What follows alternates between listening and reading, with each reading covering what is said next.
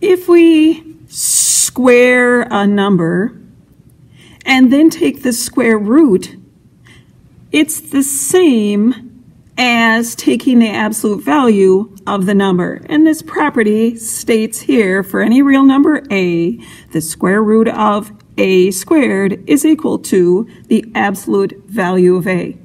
The principal square root of the square of a is the absolute value of a. And let's take a look at an example that illustrates this relationship.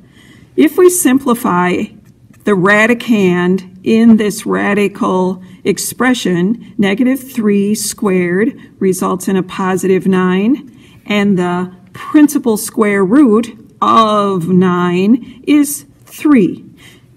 To illustrate this property then, involving the square root, our a for this particular example is a -3.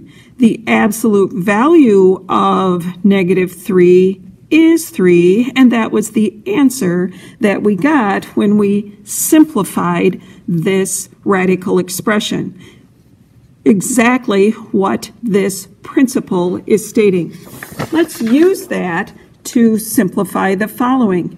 It tells us assume all variables represent non-negative answers, and here we have a quantity underneath the radical that is squared. That principle that we just had, if you have a quantity squared, it's equivalent to the absolute value of that variable underneath the radical, or the term underneath the radical. So our answer here would be square root of something squared is that quantity.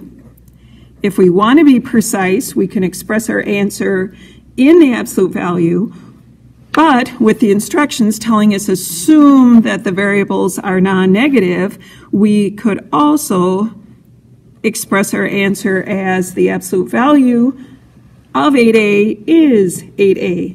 Likewise, in this next example, we have terms that are each squared, that we're taking the square root. The principal square root of these values will be the absolute value of each. And assuming they're non-negatives, we could simplify that and say our final answer is AB.